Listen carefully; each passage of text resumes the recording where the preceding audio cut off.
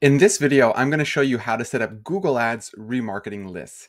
With Google Ads, remarketing is awesome because you can drive high intent users to your website with Google search, but then you can remarket to them on the Google Display Network and on YouTube. So remarketing is a really powerful way to improve the performance of your campaigns, especially, for lead generation, for e-commerce, for just about everything. So the first step to do that is to set up your remarketing lists. And let's do that.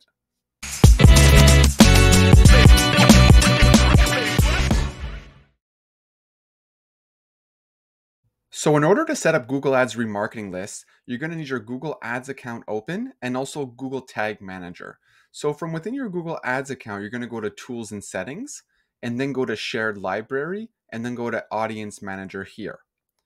From within this section, you'll be able to install your Google Ads remarketing tag and then set up your audiences as well.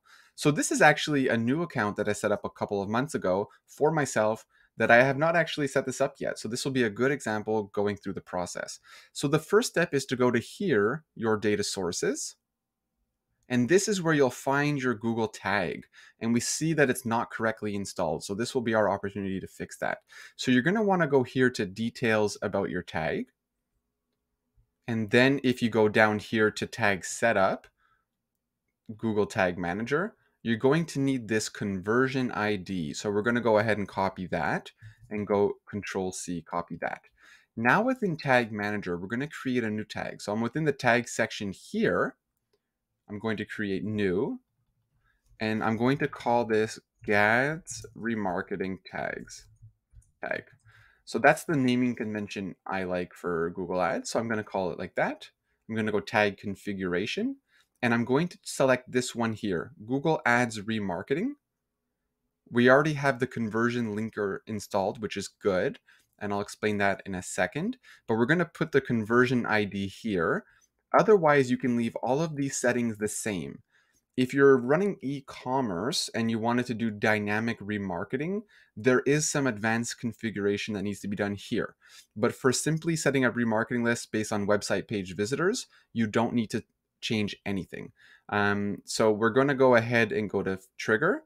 So this is saying, when do you want this tag to fire? Well, we want this remarketing tag to fire on all pages. So we set it up here, we put it to all pages, and then we're going to click save. That's how you set up your Google Ads remarketing tag. You're going to want to be sure to go publish at the submit button up here to push that tag to your website. So we've just set up our Google Ads remarketing tag on our website. If you wanted to verify, you could go to your website. You can install the Google Chrome extension called Google Tag Assistant Legacy. This will let you see all the tags that are on your website. So I've refreshed my website page, and now I can see here that our remarketing tag that we just set up correctly fired. That's what this green smiley face says. So now we know that our remarketing tag is correctly installed. So the next step is to go into this audience section to create our remarketing lists. So we're going to go here to audiences, then segments. It's actually just segments. So we're going to go here to the segment section, and then we're going to go to click this plus to create a new audience. So we're going to go create audience. We're going to use website visitors. And here, it's a rule-based system. So depending on your website and depending on your goals, you can set up remarketing lists as you like. In this example, I'm going to do all website visitors. And I actually like to give it a name like this, just so I know that this list was created in Google Ads rather than imported from analytics, just to help find them later. So I'm going to go GADS, all website visitors, visitors of website pages, and I'm going to select 90 days in this case here, because my website doesn't get a lot of traffic. So I'm going to select 90 days. If you have a website that gets a lot of traffic, you might want to have different strategies for 30 days and 90 days. So that would make sense to create multiple lists based on your needs. So we're going to go ahead and basically publish it. In this case, I'm going to use yes, pre-fill it with people from the last 30 days. And here you can add a description. So I'm going to call this all website visitors, 90 days. In this case, the name itself is pretty descriptive up here, but if you have a more complicated list, it makes a lot of sense to put some details here. So then we're going to go ahead and click Create Segment. So now we've actually created a remarketing list of users in 90 days. So people will stay within this list for 90 days and then they'll fall out of it. So if you want to hold people in a list for longer, you can create a list at the maximum duration, which is 540 days.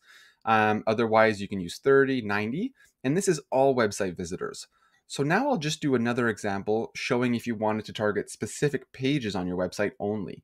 So if we go to create a new list here, website visitors, let's say here we're going to call this product page visitors. So depending on your website, it'll be set up differently, but this is the methodology you could use. So I'm going to do this 90 days, visitors of website pages, website visit in 90 days, but we're going to refine the action. So what we're saying is not any web page visit, it needs to be specific web pages. So here we can create rules. So depending on your website, you can create the rule based on how your URL structure is. So I'm going to use page URL contains / product. All my products use this type of naming convention. So I'm just going to do it like this / product, and this will capture a remarketing list based on all of your product pages. And then essentially I would keep this as the default, and then I would go create segment.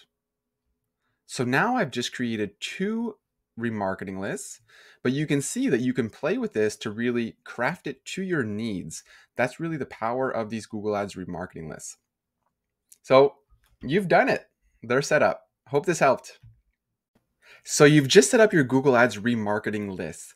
The one thing you want to be careful of is when you set up your campaigns, you want to make sure that you're targeting the list and not using them as an observation audience. So there's a big difference. If you have it as an observation audience, it's just going to be monitoring it to see how it performs, but it's actually going to be a really broad audience. So you're going to want to make sure you're using targeting, and that's going to be sure that your ads are only shown to people who are within those remarketing lists.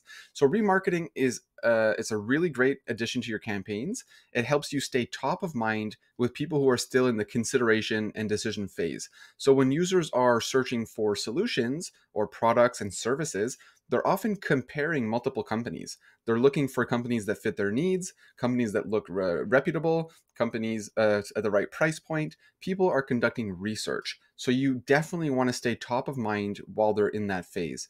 And remarketing, time and time again, will lead to lower conversion rates, and it'll help close deals that you would otherwise lose. So it's an important part of a Google Ads strategy.